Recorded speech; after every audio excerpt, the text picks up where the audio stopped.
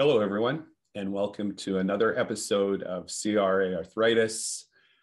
It's ACE's program celebrating and getting information and interviews with some of our leaders in the arthritis community from both the research and clinical perspectives.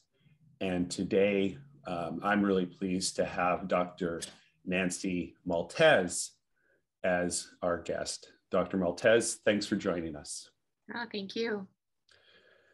Just a brief intro before we get into some of our question and answer, Dr. Maltez, and that's to let our audience know that you're a rheumatologist and a clinician investigator at the Ottawa Hospital, Division of Rheumatology, and a lecturer at the University of Ottawa as well.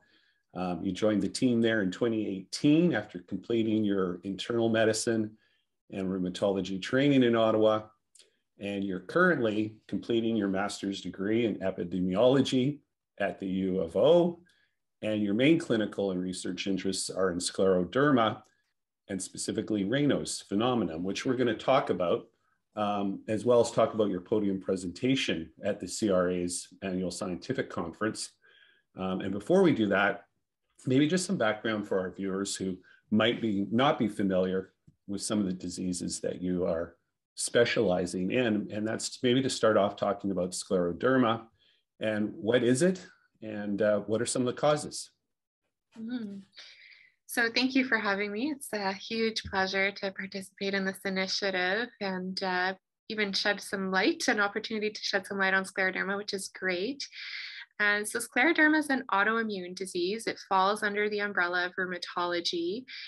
And what's important about Scleroderma is that it's very multi-system. So we see a wide variety of different manifestations. And what I like to quote is that every patient with Scleroderma is completely different because their disease profile can vary significantly from patient to patient. So some patients may have very mild disease and other patients might have life-threatening disease. So I think it's really important to understand that everyone is sort of on a different spectrum than the other.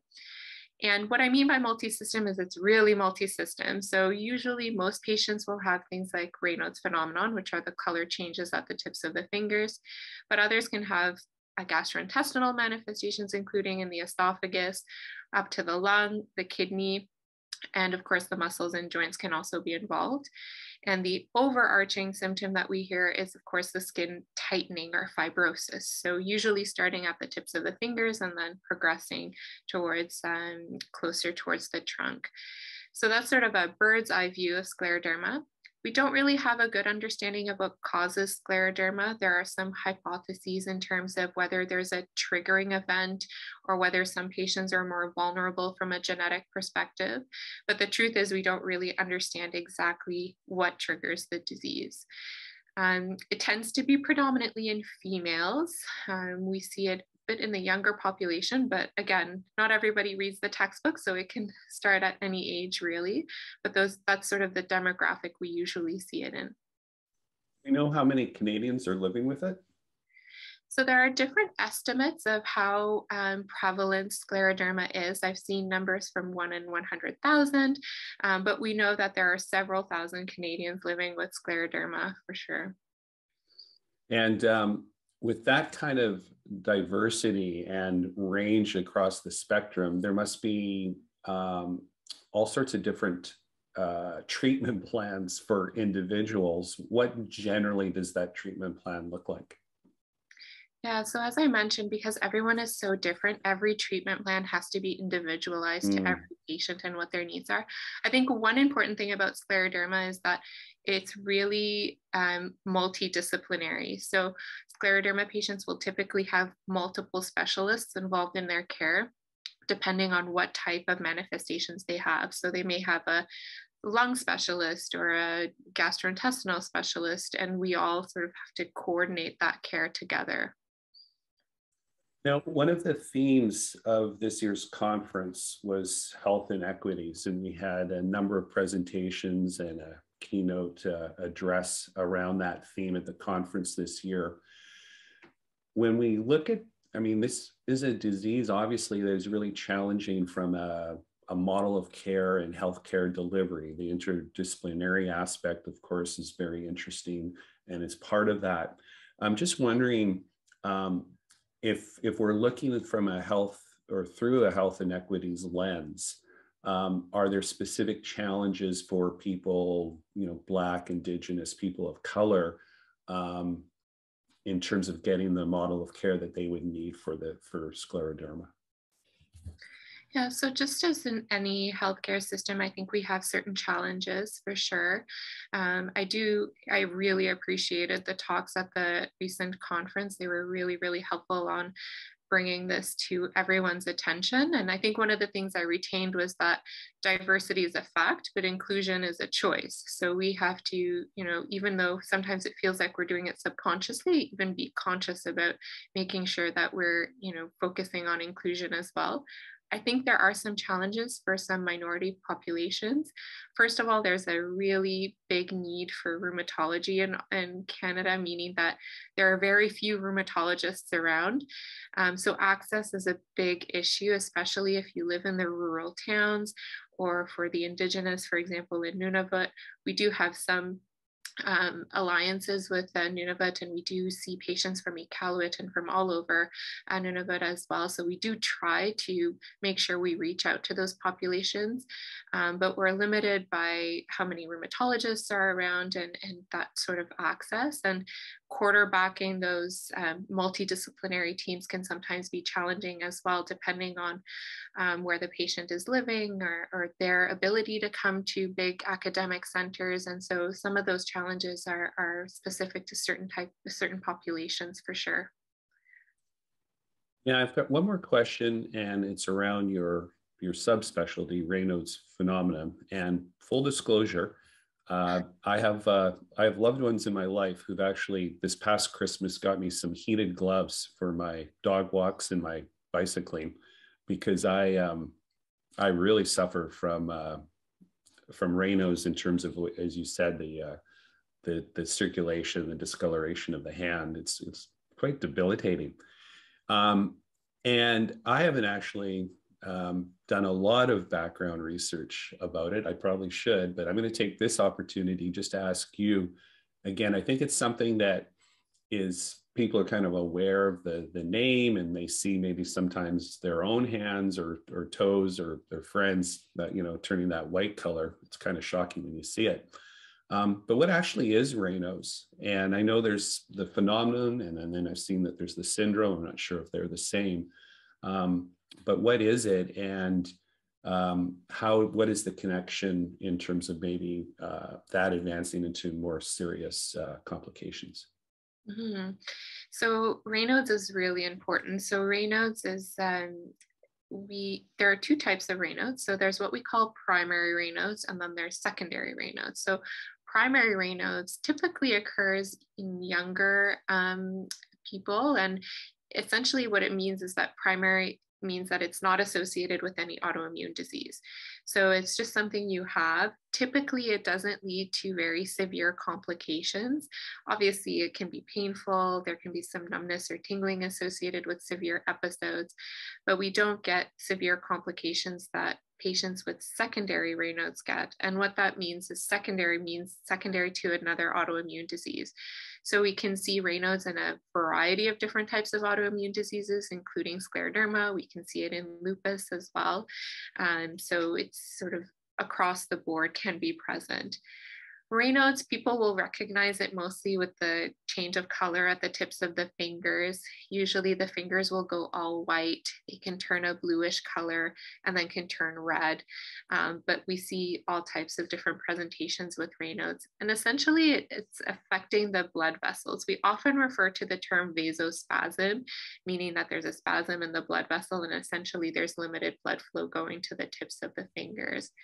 And that can be triggered by a variety of things. Traditionally, we hear about it being triggered by the cold. So Scleroderma and rheumatology clinics can be very, very busy during the winter because the Raynaud's can be more severe during the cold temperatures. But it can be triggered by other things as well. Even stress can trigger a Raynaud's attack. And so patients have to be a bit cognizant about what triggers it for them and try to work around some of those triggers. So the heated gloves are an excellent thing to use. So I applaud you for using those. Yeah, I definitely endorse those.